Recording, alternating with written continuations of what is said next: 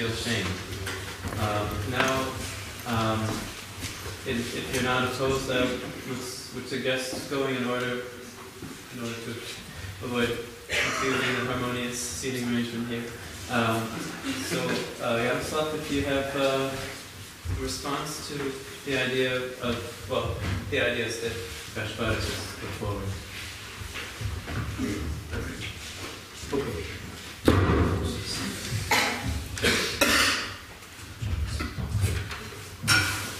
Okay, thank you for inviting me at first. I'm glad to be here with Gaspar, Tamás and other guests.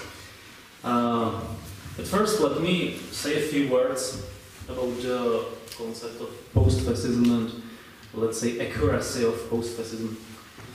I remember a couple of years ago, I was at the airport in Barcelona, waiting for an airplane, and I bought a left review with an interview with Gaspar called Words from Budapest. And I read it and I thought to myself, wow, who's that man who said it precisely what's happening now? It was the time of, especially in the Czech Republic, of protests, of racist demonstrations against Roma people, and it was time before the so-called refugee crisis and so on. And I think when I look at the reality today, the concept of post-fascism, in my opinion, it has never been so accurate as today. So I have to say that texts of Gaspar Tamás seem to me as kind of a prophecy, dark prophecy, unfortunately. Not very optimistic prophecy, and it also reminded me some concepts like concepts of sociologist Seymour Martin Lipset, the concept of extremism of the center, which is a concept of the impoverished middle class defending itself against, let's say, big business on the one hand, and against minorities, the left, and the workers' movement on the other hand. However, as Gaspar said, we don't have any workers' movement today, so we have big differences, and we don't have any strong, authentic left. So, in my opinion, or in my view, this so-called post-fascism is a kind of, or as I see it, is a kind of reaction on two phenomena. At first, is a reaction on capitalist or neoliberal devastation of society, and the second is reaction on the so-called historical revisionism.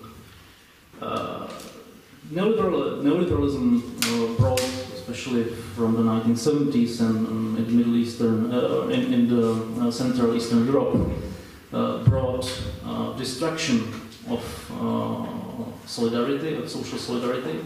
It brought neoliberal individualism. It brought a lot of negative phenomena, and it brought also kind of an ideology of individualism. It destroyed society. It destroyed the structure of society, and it brought with itself a kind of a mythology, so-called mythology of American dream, especially in our post-feminist world, believing that one day that if we will work hard, we will become rich and so on. And especially after the crisis in 2008 and after the crisis, this belief was shattered. And I think this belief of kind of a belief in a golden globalized world with freedoms and with prosperity, this belief was destroyed. So nowadays we are in times where people, in a way, I think, don't know what to do, what will be, and they are looking for some kind of, let's say, solidarity again. But today the instrument of solidarity or the career of solidarity has changed. Nowadays, it's very common and very simple to find solidarity in racial or ethnicist ways. It's very, very simple and very common to find ethnic and racial solidarity, at least something which is common for the people. Today also, my personal nickname for the concept of post-fascism is kind of a fascism of our living rooms, because I think it's not necessary for today's extreme right and fascist and populist and so on.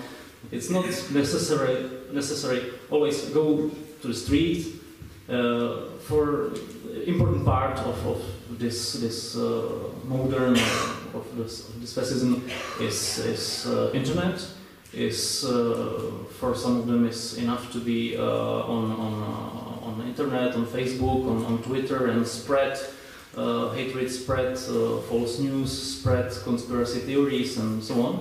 So this is also an important part, and for the people who feel isolated, who feel abandoned, it's kind of a these people who feel isolated can find kind of a solidarity in this new media like Facebook and Twitter and social networks. The second aspect I mentioned is historical revisionism, because in my opinion, especially in our post-communist space, we have a common, or we have had notion that all revolutions, let's say Bolshevik Revolution, Cuban Revolution, even French Revolution, they brought only misery, death.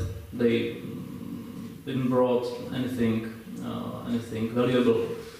And so it's a kind of destruction of this emancipatory notion, which all these revolutions, despite death, despite, of course, they brought negative things, but this kind of a notion that they also brought kind of emancipatory things as well has been destroyed in a way. For example, I studied here in Prague at the philosophical faculty, history, and what we were taught was exactly this. We were taught historical revisionism, mainly right-wing revisionism, that all revolutions were bad mainly, that, for example, colonialism was good, it brought civilization to colonized people, that, for example, right-wing dictatorships in Latin America weren't so bad, and so on. It's kind of a reactionary thinking.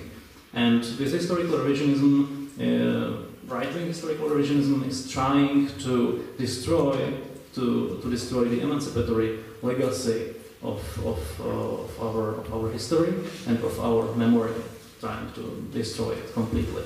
So, in such a situation where the solidarity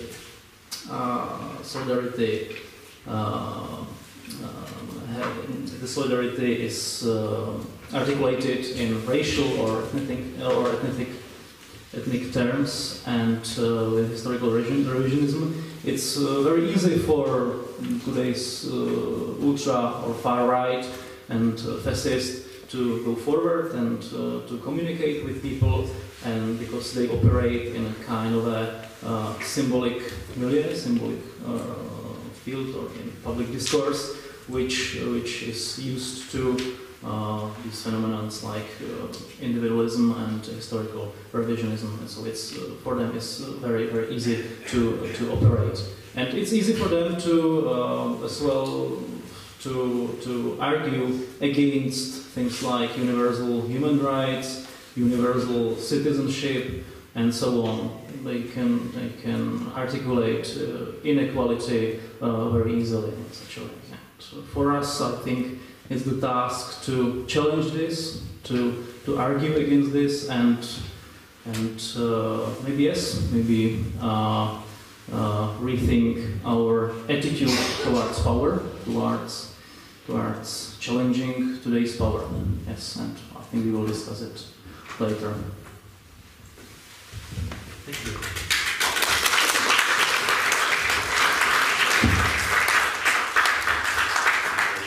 Thanks. Beware that might now be found. Thank you as well to be here and to have the opportunity to dispute